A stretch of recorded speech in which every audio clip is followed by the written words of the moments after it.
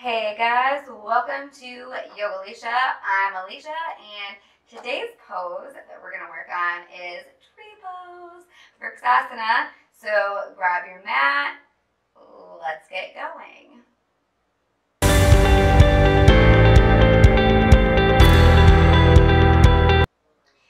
Okay, so first thing, if you have a really hard time with balance, as a lot of us do, myself included, feel free to practice this against the wall while you're starting out, okay? Because nothing's more discouraging than like falling over a million times while you're trying to figure out your proper alignment. So use the wall if you need to.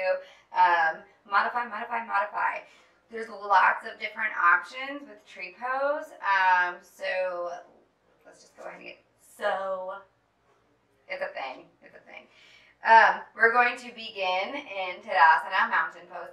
If you have not already watched, I did a video on mountain pose, so you might want to just check that out for a quick little recap.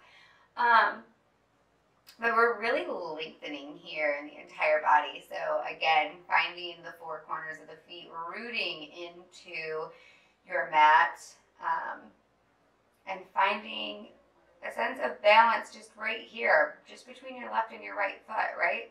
So trying to find where you have equal disbursement of weight, and then lifting through the crown of the head, rolling the shoulders down and away from the ears, making sure that we're not ducktailing our tailbone out, right? Keeping a nice straight spine.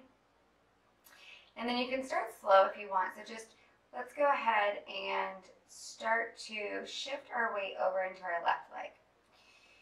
And really engage the left leg. Pull the kneecap up, tighten in the quadricep, and then find your balance right here before you even bring this foot off the ground. Just have all of your weight over here. Keep your toe down a little bit to keep yourself steady until you feel like, okay, I've really kind of got this.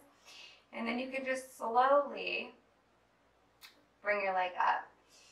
So making sure that we're still staying lifted in the chest, because if you bend over to grab that knee or that leg, that's when you start to like, oh, okay, I'm off now. So staying lifted in the chest, keeping that spine really straight, it's going to help you find balance. And pick a point either in front of you or like down on the ground, maybe like 4 or 5 feet in front of you, to focus on, and let that be your spot where you're like, okay, I'm going to look. So kind of like if you've ever done dance, you know, when you do like a pirouette, you pick that spot and you spot.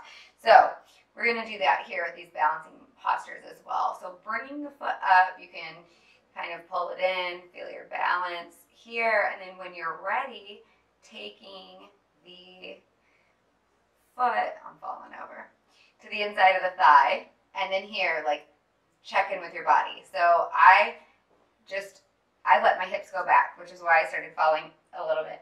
So keeping your hips tucked under, like reaching your tailbone down to the floor, is actually going to help you with your balance. I have really flat feet, so balance is pretty difficult for me. But we're going to get through this, so let's do it together. Couple no-nos real quick before we go any further. Make sure that you keep your standing foot facing forward. So if sometimes it feels a little easier to balance if we turn out, or if you have done dance, turning the foot out sometimes feels a little bit more natural. But then our knee and our hip are going to be misaligned, and we can cause injury there. Another thing to avoid is putting the foot directly on the knee.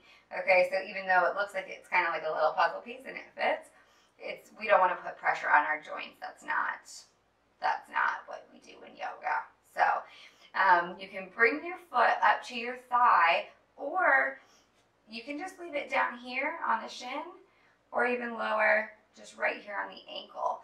Wherever your body is telling you, okay, this is what feels good for me, this is my limit, and that could be different from day to day too. So don't be hard on yourself.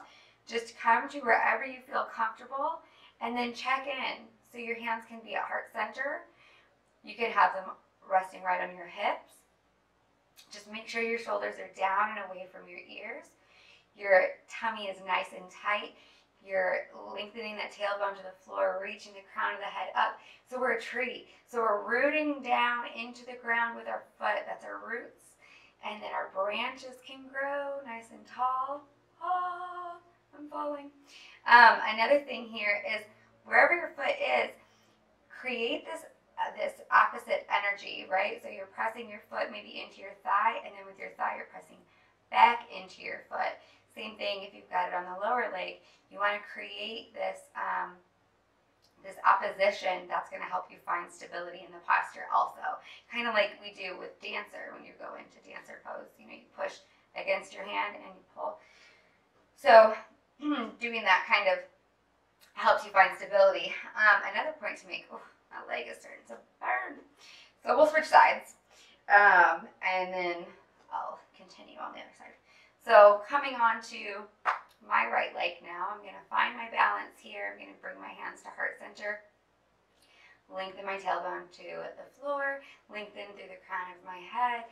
And then just gently start to bring my foot up. I can reach down and help it out.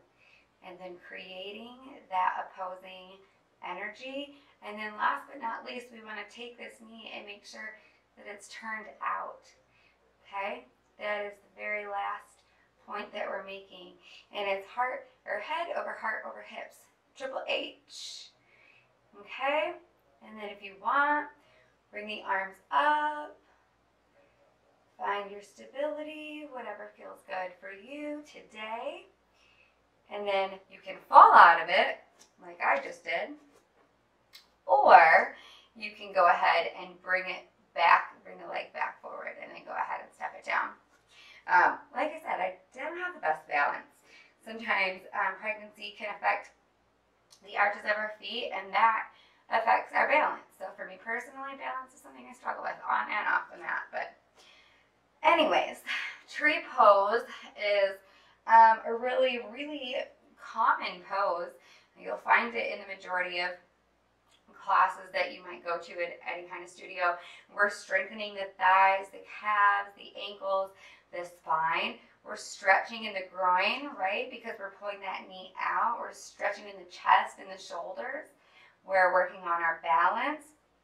And this is a really good pose for sciatica and for the flat feet that I was just talking about. It helps reduce flat feet too. So really anytime we're working on balancing postures, and there's a whole bunch of cool little like foot exercises you can do to help with flat feet too. I might actually make that a video later. So lots and lots of benefits to doing tree pose. And plus, once you get into it and you find that stability, it feels pretty awesome to find stillness in these balancing poses. A couple of other cautions: low blood pressure, insomnia, and headache. Those are cautions to doing tree pose. If you have high blood pressure, don't bring your arms up. You can leave them here or leave them on your hips, but for high blood pressure, we do not raise the arms overhead. That's it, guys. That is tree pose. It's pretty simple, but it might take a little bit of practice if balance is something that you struggle with like I do. But thank you so much for joining me today. If you have any questions, please comment, and please, please, please subscribe, and there will be a lot more to come. So thanks, guys. Have a great day.